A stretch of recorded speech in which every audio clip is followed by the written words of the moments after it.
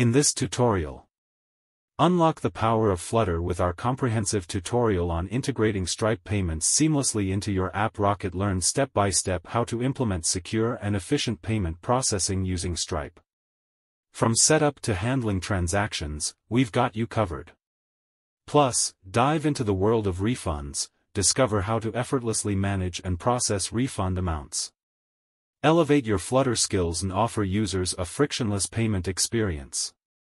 Watch now to become a pro in Stripe payment and refunds in Flutter.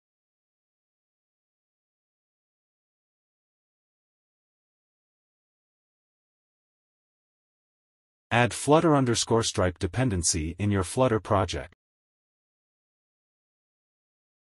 And then pub get.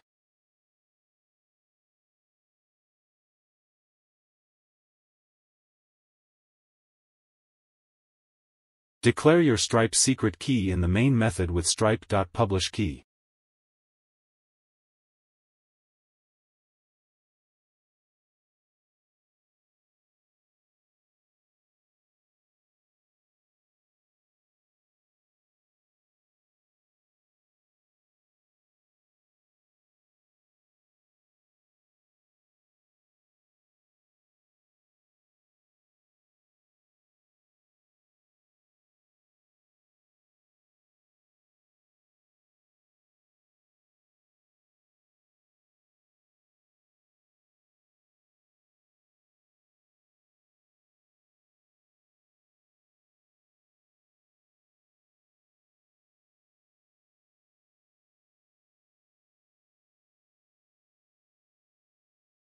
Create Pay Now button with use of elevated button inside list view.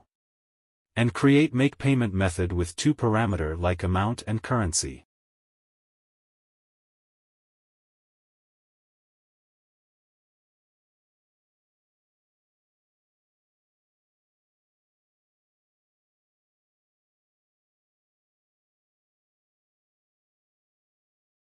Now create try-catch block inside Make Payment method to handle error.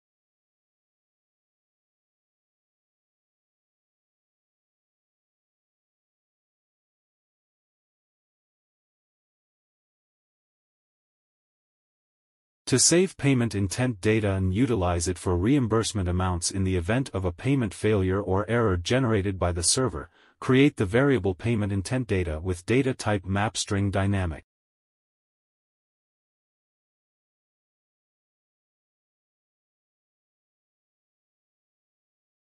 Create a create payment intent method, provide in two parameters, amount and currency, return the data, and assign the result to a payment. After assigning a value to the payment intent data variable, we utilize that value to initiate a Stripe payment so that we may quickly complete the Stripe payment and refund the amount.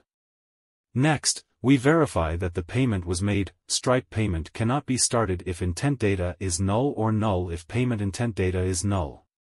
Next, we utilize a Stripe instance to initialize the payment using the init payment sheet function, setting values for its arguments, merchant display name, customer ID, payment intent client secret, and Google Pay. Initially, we apply a value to the Google Pay parameter by using the payment intent client secret function. Then, we assign IN to the value of the merchant country code parameter inside of one parameter. Value of coding is life is assigned to merchant display name. Customer ID in assigning value to a single retailer.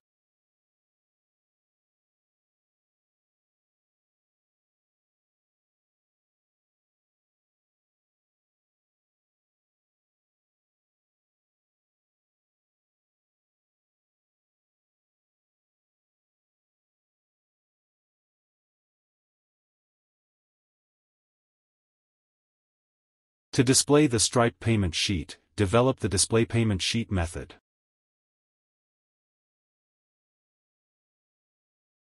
Create payment intent must first be created before its value is returned. To handle errors while creating intent data from API calls, build a try-catch block. Generate the body of the API amount, currency, and payment_method_types parameters amount in the calculateAmount function. This allows us to compute the amount that corresponds to the real amount understands in the Stripe API.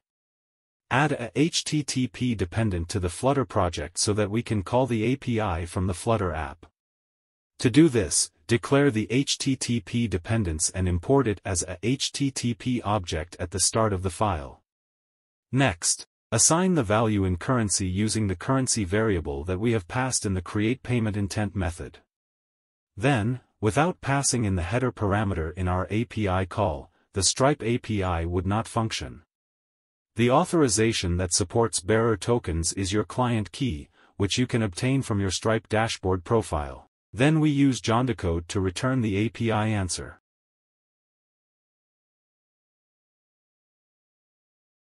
Now that the user has seen the payment sheet, we ask them to fill it out and make a payment.